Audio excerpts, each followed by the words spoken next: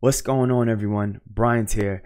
It's the first full trading week of October 2020. Now, unlike my previous trading videos, this one is not an in-depth recap, trade analysis, or it's not about the futures or anything like that. I'm just looking to highlight a very simple yet effective and powerful trading strategy. It's not one in which I created or anything. I just tweaked it as well as created my own list of criteria for what makes it more of a high probability trade or a high probability setup.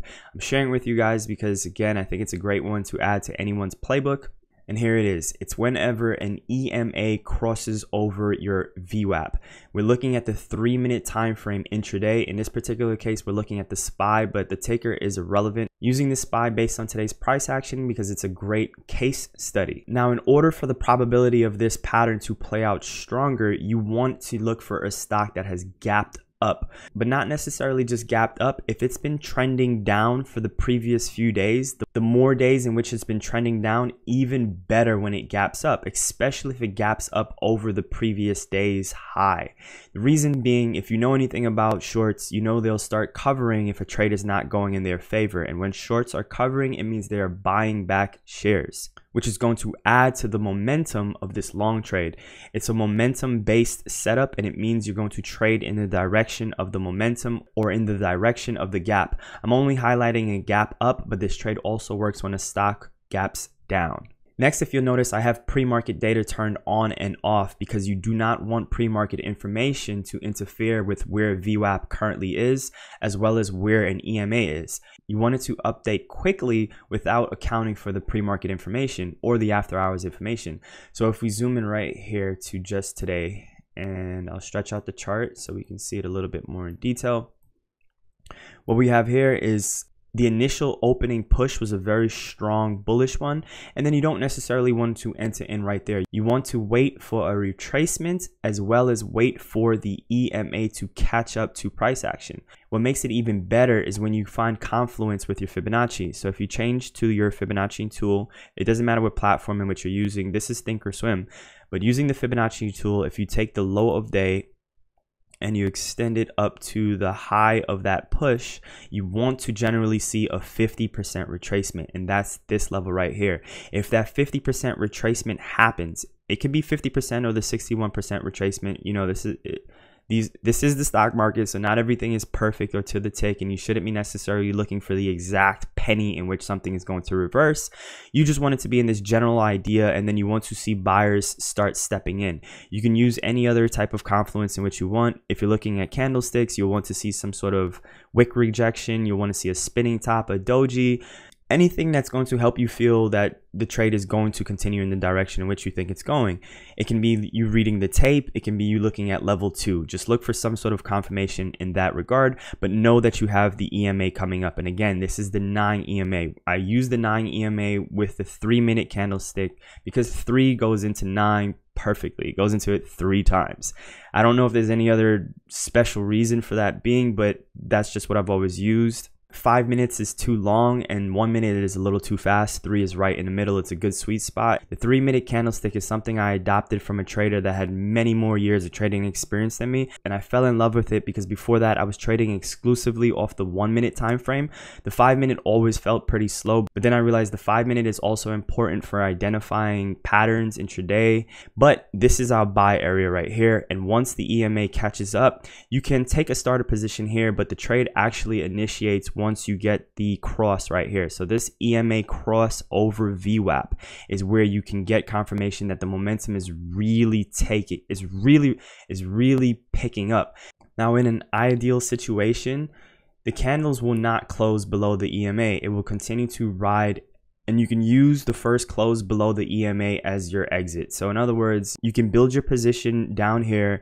This is your confirmation to add. Again, you can look for confluences across the board. You can add as you take out the new higher day, or you can use this as your PT, depending on how conservative or aggressive of a trader you are. But just know that you don't need to go flat the position until price breaks this 9 EMA. Again, it's a very simple and effective trading strategy. Real confirmation comes in whenever you see volume ticking up whenever the cross happens. So if we have this cross here, this is nothing, you know, to be too excited about. But again, this is the SPY, so generally we might not see insane spikes in volume unless there's some sort of a news catalyst, some sort of algorithmic pop or drop or anything like that, or if it's the open or the close is where you'll generally see some extreme spike, or during power hour. This wasn't an extremely volatile morning for the SPY. If we just zoom out and look at how the past few days have been, we're dealing with a very choppy market right now. We're dealing with Trump coronavirus news. He was in the hospital overnight after testing positive for COVID-19, and he was supposed to be released, and traders came in this day with news that he was going to be released towards the end of the day. It's now, I'm recording this after the market is closed, so he was actually released and supposedly returned back to the White House. And this day we did get a cross right here, but instead of showing you guys just the SPY, let's just pull up some other examples from today. Here we have Apple. If we just zoom into the past 3 days, what we have this downtrend from Friday. Let's just draw the downtrend in, and we can see Apple gapped up over it, ticked down, came back up, but then it held. It was just digesting this move until the EMA caught up and it started holding price, and it just continued to ride it until it broke down here. This is the type of this is generally what you want to see. If we just look at just today's price action, you can see how clean of a pattern this is to spot. We'll go to another stock. Let's see. Here we have AMD from today. If we just zoom in, here goes our cross. It came a little bit later in AMD because there was a lot more momentum for AMD, but the signs in which you want to pay attention to is just this right here. Again, the previous day, if the stock was trending down, as we can see, AMD was down yesterday, down right here. It gapped up. Shorts should be covering. You don't necessarily need to wait for the EMA to catch up. As you can see in this example, you would have been getting into this trade relatively very late, which is why I started with the SPY. It's more of an ideal case scenario, but just know whenever you get this type of cross, you can take a trade and then just use the 9 EMA as your stop. Just keep raising it up. You can use your stop below VWAP. Again, circumstances are different. If you think it's going to be a stock that might trend for a couple of days, it's very discretionary at that point, but for this particular trade, you're using the 9 EMA as your stop. Once the first 3-minute candle closes below the 9, that's when you stop out.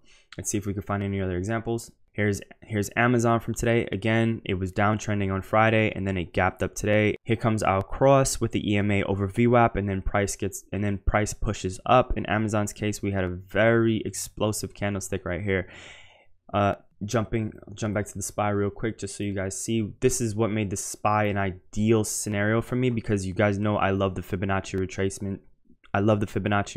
So I'm already looking to take a position usually whenever I see a 50% retracement after a nice big igniting candle. But when it's after a gap up day, that's even better. And then once I see this cross, it makes you feel even better about the trade. Now I said I was going to show you guys in the 5-minute time frame, so let's just take a look at that real quick.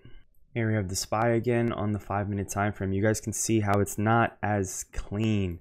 At this point, the 9 EMA becomes a little too slow of an indicator for me, at least. The 3, it hugs it a little bit closer, but as you guys can see here, the cross doesn't happen until all the way as late as 10:15. That's way too late to be getting in this trade. A scalper will actually be using a strategy like this on a 1-minute time frame, because the 1-minute candles hug the 9 EMA pretty closely. I have friends that are very aggressive scalpers, and I know them to use that strategy. I don't know if they use the cross over VWAP in their strategies, but for the 1-minute time frame with the 9 EMA, there's some great strategies out there. I personally don't really use that as I'm really scalping, but I just wanted to show you guys what this looks like on the 5-minute time frame. And if we weren't using any type of EMAs or SMAs or VWAP or anything like that, there's still this huge igniting candle right here. The first 5-minute push, we still get a nice pullback to the 50% retracement.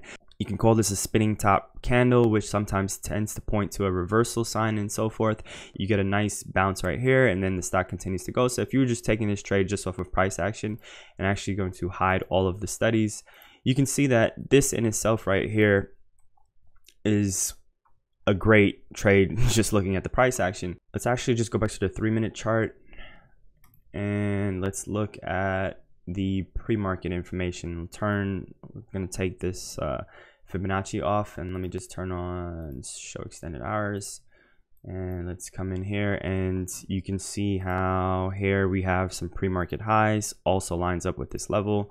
Let's look at AMD, what do we have here? As that's another trade in itself for some people's playbooks, a break over the pre-market highs. We can see AMD cracked the pre-market high within the first couple minutes. That could have been a reason in which it was running a lot more aggressively, as well as we looked at Amazon. Let's pull that up.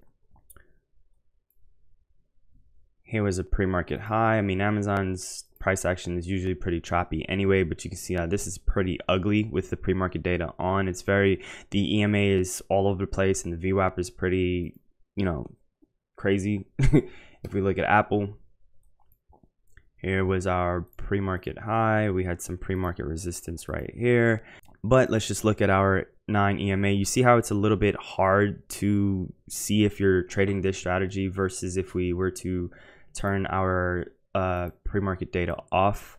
You guys see where the pre-market levels are now versus where this happens based on this cross. So we'll jump back to the SPY. This is the pre-market level.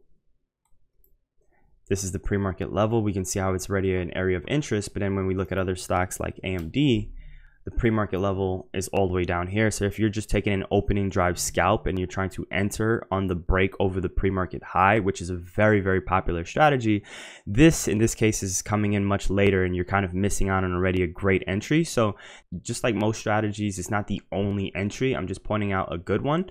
Let's just look at one more example. Here's the Qs, which would be the NASDAQ. Here comes our cross. And then we had a nice little push, and then here comes the first close below the 9 EMA, gap up after it was trending down. Again, a lot of the stocks that we looked at are on the NASDAQ and the SPY, so obviously they're going to be very similar to the price action and which happened in these ETFs. Now let's just look at what these things look like on the daily time frame. Looking at the SPY in a daily time frame, we can see that we also gapped up over the 50-day SMA, and the gap up was not significant. It was only, you know, 0.6% or so, 0.2% on the SPY, so it wasn't necessarily an insane gap up. A huge one is not needed. Now before I conclude this video, we're just looking back at the SPY in the 5-minute time frame. I forgot to mention why it's also important to look at the 5-minute time frame.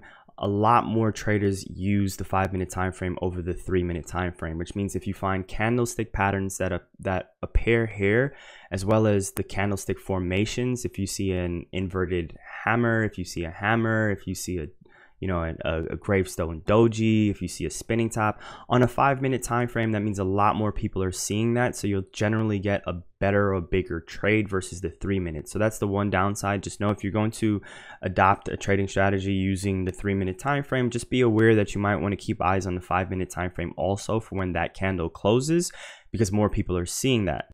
But switching back to our 3-minute time frame, just to really pinpoint our accurate entry, we can say we would be scaling in right around here, because as we said with our Fibonacci's, we would have already known this is the 50% retracement, as well as the EMA is catching up. Now if we're adding into this position, we'll call it, you know, we're building the position at 9:57 into 10 a.m. and, you know, we'll call it all the way up until 10:05, 10:06, and we're looking to close the position out over here. We'll call it at 11:09 if this is the strategy in which you're using. So you're sitting in this trade essentially from here to here for 23 minutes, and the SPY moved almost a whole % in that time frame.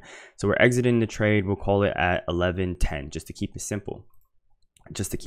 I want to pull up some options. We're going to look at the strike price. We'll call it, you know, today is Monday. I'm recording this video on Monday, but we'll look at some Wednesday expirations for the SPY. I won't even bother looking at the same day expirations just because the Wednesdays would have been a little bit safer for this trade. So let's pull up a strike price right now. And looking at the options chain, right now we're looking at the Wednesday expirations, and we see these contracts right here had high open interest. And we can assume at that time, again, the market is closed, so I didn't have this. The market is closed, so I'm sorry I can't show you guys what it would have looked like early in the morning, but I can tell you the open interest was also high right here. We're just looking at this contract, which would be the 340 strike, because the open interest is pretty high. This also has high open interest, but this is very far out the money. We would have been able to see this much volume at the time, but as you guys can see, this ended up being the contract with the most volume because a lot of traders are also thinking the same thing.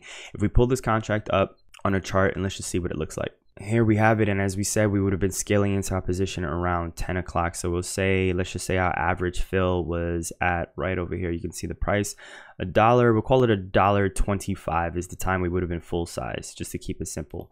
And we're exiting the position, as we said, at about 11:10. We'll call it to keep it even. So right here is 11:10. That is a 42%. We'll just call it 40% gain in, you know, a great morning trade, and you would have been comfortable in it because you would have just been trading based on this EMA. And if you just follow the rule of closing the position once you break down below the 9 EMA or close below the 9 EMA, it depends on also what type of trader you are. If you just really want to lock in profits, you might have been out here, but just know sometimes it will wick below it. Wait for the 3-minute candle to close. Hopefully this video helps. Let me know down below if you want more of just, you know, very strategy based driven content. This is one straight out of my playbook. That's why I'm sharing with you guys. I'm aware of a lot. I have friends that have all different sorts of, you know, trading strategies. I'm sharing with you guys one of my personal favorite ones straight from my playbook. Just pay attention to the criteria. Is the stock gapping up or gapping down? As well as, is it gapping up in the opposite direction? Is it gapping in the opposite direction of how it's been moving for the previous days? In this case, the previous days, the stock was trending down and it happened to gap up. If you were looking for a short trade, that means the stock would have been going up and then it gapped down, if that makes sense. So hopefully this helps you guys. Leave a comment down below if you have any questions. And again, let me know if you want to see more content like this, sort of beginner-based strategies. Thanks for watching, and I'll see you on the next one. Peace.